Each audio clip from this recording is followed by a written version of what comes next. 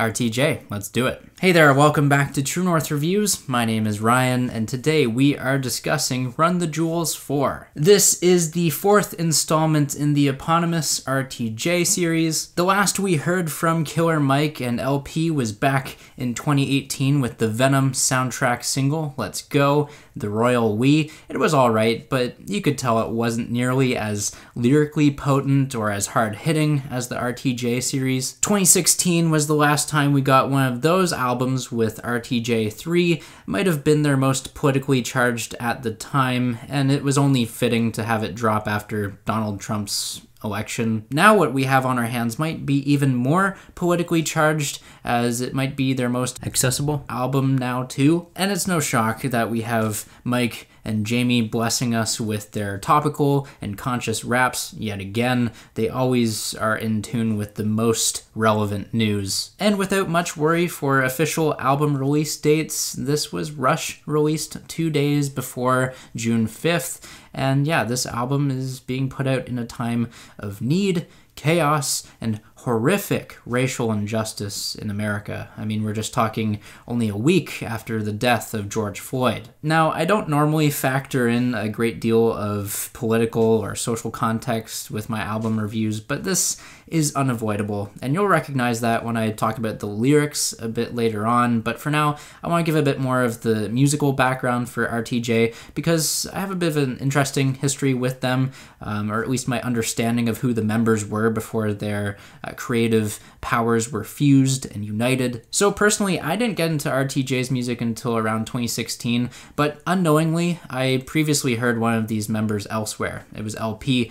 At the turn of the 2000s, actually. I was very young, but he was behind the board producing for New York's very own Cannibal Ox. This is a hip-hop duo that had a song featured on the video game Tony Hawk's Underground, and I played that many times in my childhood. Anyways, interesting side story, but New York also has a tie to LP when it comes to the title of the first track on this new RTJ album, Yankee and the Brave. Obvious little baseball references to represent the hometowns of the RTJ members, LP being a Yankee and Killer Mike being from Atlanta, cheering for the Braves. Now, fully diving into the track list, Yankee and the Brave was one of the first singles I heard before this album dropped, and it still has one of the best hip-hop instrumentals that I've heard all this year. It's almost like a bank alarm went off and Mike and Jamie are just making a run for it, as they do. It's a stick-up, Run the Jewels. Another single to drop pre-release was Ooh La La, and this features Greg Nice and DJ Premier. Of course, this has a Gang Starr sample, and I don't know if the piano is pitch shifted or warped, but it's certainly altered and trippy, and I love that. It is always a great sign to see a hip-hop record using samples and tweaking them to give them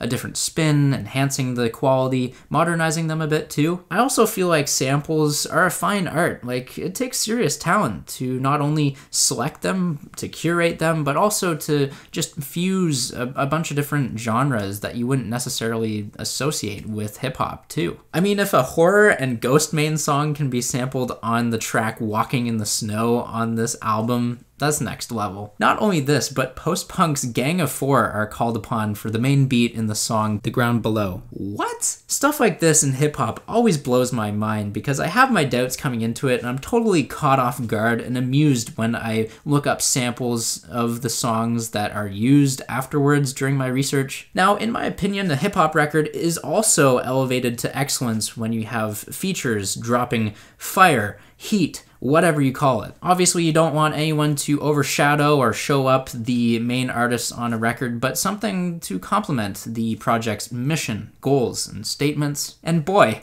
RTJ, they assembled a dynamite cast from 2 Chainz to Mavis Staples. Let's first talk about 2 Chainz, because that is a bit of a weird pick for Jamie and Mike to have on their album, but on his track, Out of Sight, 2 Chainz might have come through with some of his best bars that we've heard from him since his contributions to Kanye's Mercy. Come on, that hot dog line, that's genius. Sheer genius. Moving on from there, hip-hop and R&B collide on the cut Just. We have Pharrell and Zach De La Rocha, who are calling out the hypocrisy of abolishing slavery, yet we all glorify slave masters on American currency. Of course, you might know I have a love-hate relationship with Pharrell, but he sticks to the hook here, and yeah, the hook is sticky, it's catchy. And it's funny, because I checked out some of the Neptunes music, and the bouncy instrumental on here is similar to like what would be used on one of their songs, but Pharrell, he doesn't really do any of the production, so I'm happy with that. He sticks to his guns. Not only does the song just see a fusion of hip-hop and R&B, we also have a frequent collaborator along for the ride, Zach De La Rocha. He delivers on the front of being like rap rock,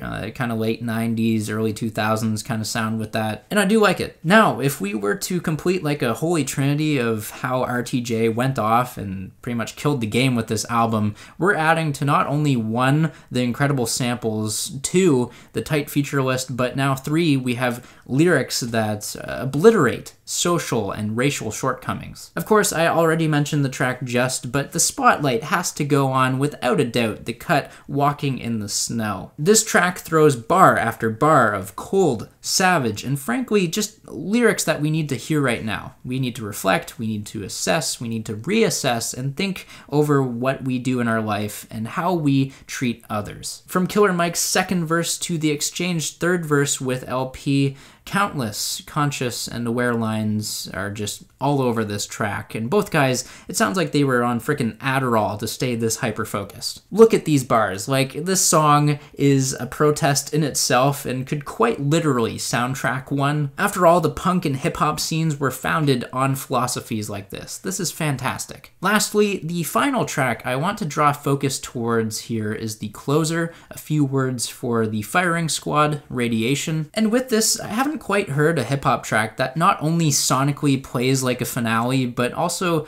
constantly runs the pulse of production so skillfully. We have a phenomenal sax solo, and we are reminded that we shouldn't bet against RTJ, and I think I would be out of my mind if I bet against them, frankly. In summary, for RTJ4, however, I don't think I can say enough good things about this. Only one song I have minor critiques with. It would be Never Look Back. Just a little underwhelming with its hook. It also derailed the momentum that this track list had going for it, but still, I'm reeled in with the lyrical lessons of time. I thought those were pretty cool. The positives, they definitely outweigh anything I just said, because this album, it is free-flowing, it is a soundtrack for a revolution, it is hard-hitting with its production thanks to LP, we have solid features, and the record itself, what makes it even more impressive is how it plays like an episode of a TV show, if it wasn't obvious for the episode 4 nod on Yankee and the Brave, but also the outro scrolls like credits. Speaking of credits, let's just thank Jamie and Mike for this beauty, this masterpiece of an album. Again, me, personally, I'm not that well versed in the discography of RTJ like many of their hardcore fans, but this won me over. This is like my legacy entry point for them in my books. With all that being said, I'm feeling a 9 out of 10 on this record, and I cannot recommend it enough. Now make sure you sound off down below in the comments to continue the conversation. Let me know what you guys think of this music. Agree or disagree, I'm here to engage with you guys. If you'd like to leave a like, subscribe if you're new in town, I'd appreciate that very much. As always, thanks for watching, and have a rockin' day.